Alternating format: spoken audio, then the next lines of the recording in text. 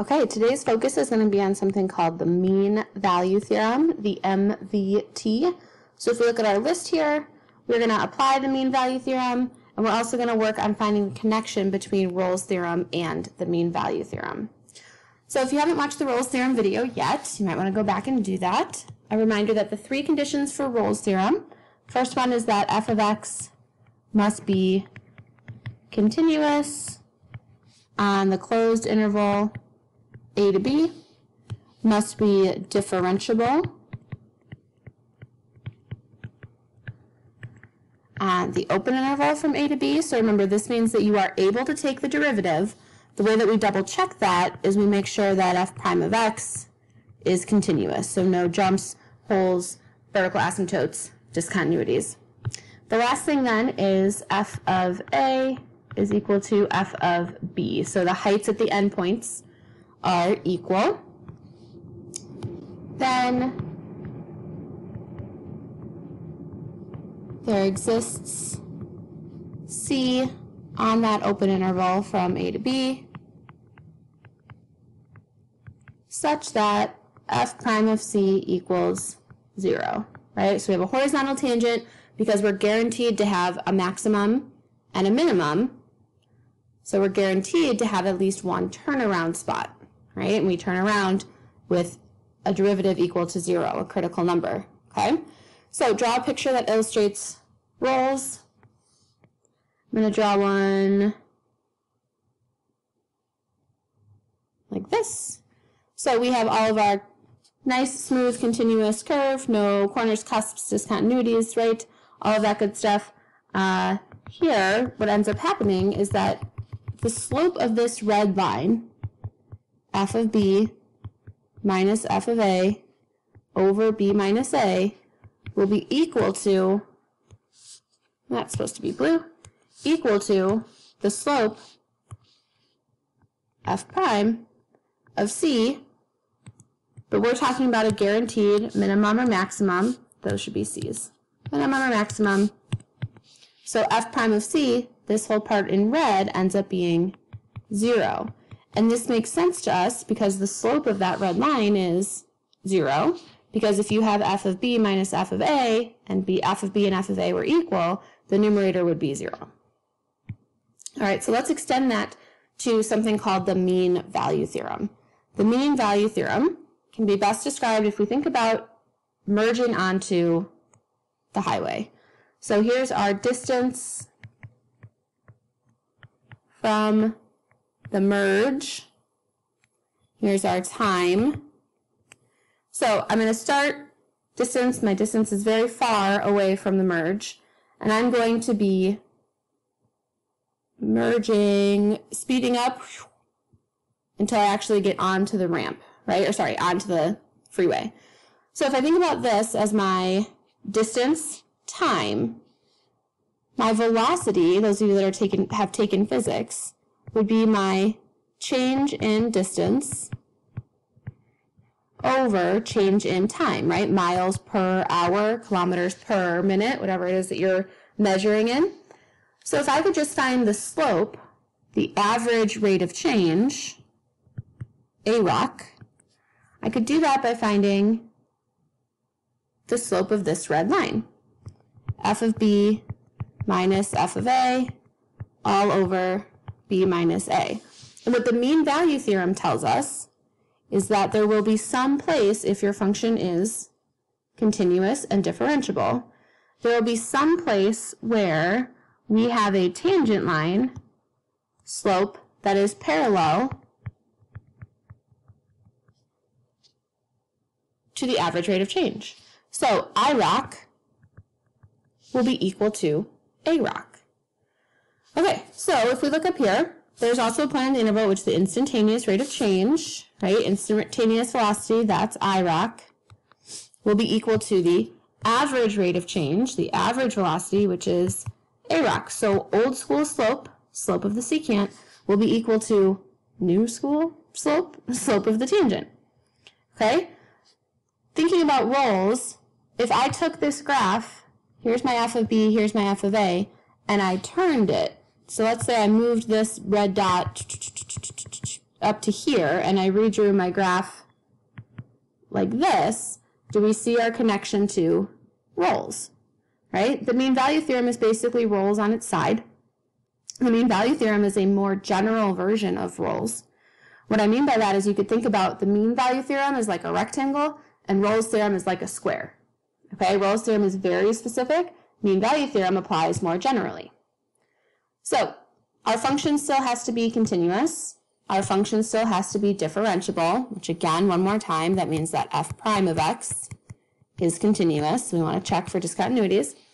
Then our instantaneous rate of change, which is the slope of the tangent line, will be equal to the average rate of change, which is the slope, AROC, which is the slope of the secant line. Here we go. Nice visual for you. Rolle's theorem, remember, f prime of c ends up being equal to 0. It's a very specific case, whereas the mean value theorem, f prime of c, is equal to whatever that slope of the secant line is of the endpoints. All right, so let's try one. Plot a graph of f of x equals 6 over x on the closed interval from 1 to 4. Find a point C in the interval for which the MVT is true. Then plot the secant and tangent lines. I'm going to block this off for a second. All right, so plotting the graph of 6 over x. We can use our calculator to do this, or you can just sub in 1 and you get 6. You can substitute in 4 and you get 1.5. And then because of the vertical asymptote at 0, we end up with this type of graph. But because we're only looking from 1 to 4, I'm going to focus just on that closed interval. So there's my graph. It says find a point C in the interval for which the MVT is true. Well, let's make sure that the MVT is true. Is f of x continuous from 1 until 4? Yes. Yes, it is. Is f of x differentiable? Yes, by looking, right? We don't have any corners, cusps, discontinuities. We can double check that, though, by checking the continuity. So the continuity of f, the only problem spot would be at 0. But 0 is not in our interval, so we're fine. Let's check f prime. F prime of x is going to be negative 6 over x squared. You can do that derivative for yourself. The only problem spot f prime has is also 0, but 0 is not on our interval, which means that because f prime is continuous, f of x is differentiable, so we're good there. Okay, so the MVT should be true, which means we need to show that f of b minus f of a over b minus a is going to be equal to, I'm already going to put in f prime of x. Get that negative sign in there. Good job, Schwartz. All right, so we just need to work on finding this AROC, this average rate of change. Well, you can do that by a graph, or we can do that, a more precise approach. F of b minus f of a.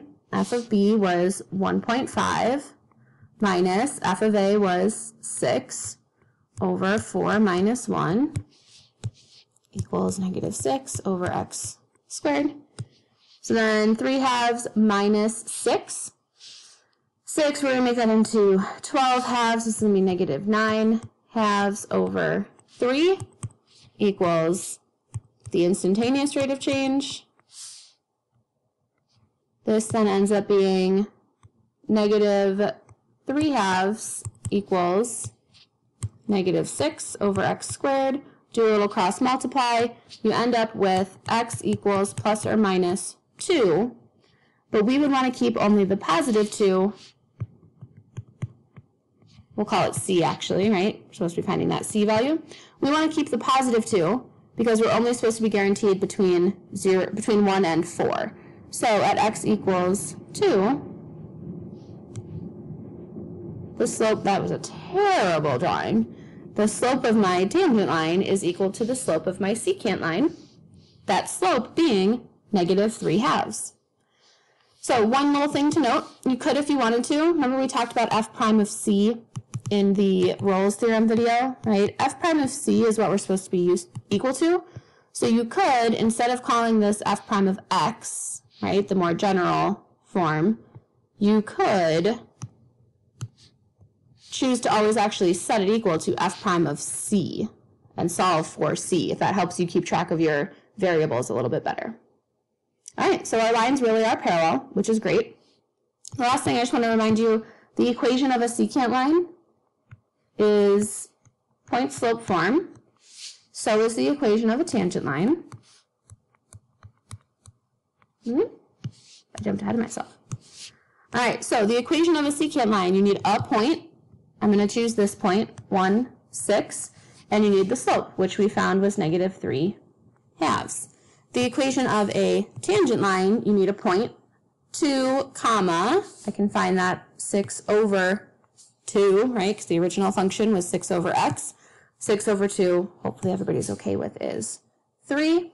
And then this slope right here is going to end up being that -3 halves.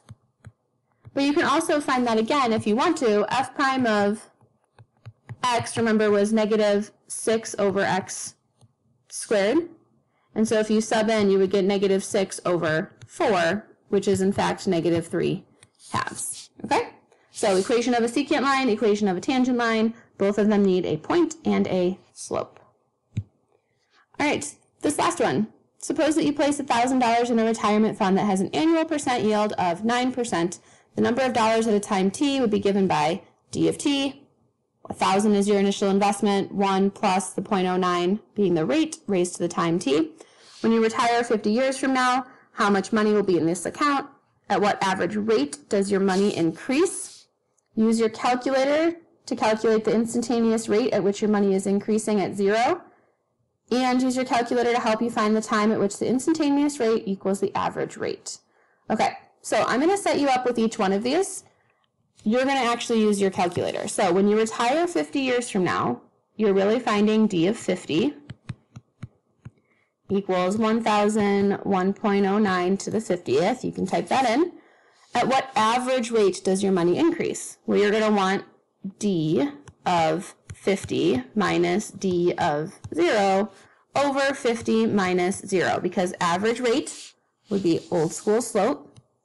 Use your calculator to calculate the instantaneous rate. So you're going to take d dx. This is something you were supposed to watch in your video this weekend. It's Math 8, if you need that. You're going to evaluate that at x equals 0, and then you're going to evaluate that again at x equals 50. And then this last one, calculator to help you find the time at which the instantaneous rate equals the average rate. Well, you're going to want to take the derivative in your y1, the derivative of 1,000, 1.09x for all x equals x, just like the video. And in y2, you're going to put your number from part B, and you're going to find where they intersect. So go ahead and do that, and then pause your video to go do that. Come back when you're ready to compare answers. All right, I'm just going to show you the answers in my calculator. So for part A, we get $74,357.52. For part B, my average rate of change, note that my initial amount was $1,000 because that's what I started with. So taking the average rate of change, I get $1,467.15 per year. Then I did my instantaneous rate at 0, my instantaneous rate at 50, and I found the average of those two was 3,200. So can we just average the slopes at the endpoints to get the average rate of change? No, that's what that question is getting at. The last part then says to use your calculator to find the time. So I typed in the graph of the derivative, which is the slope thing in red, and then y equals the number I found in part B, and I'm going to second trace, number 5 intersect. My first curve is this red one, my second curve is this black one. I'm going to guess it happens at about year 30. Turns out it happens at year 32.89. So what we're getting there is that we're not talking about halfway. Usually we're used to averages or means being the middle, okay? But mean, remember, is not the median. That's what we're trying to show here, that it's not just adding stuff at the ends and divide by 2. There's a little bit more work involved. Mean value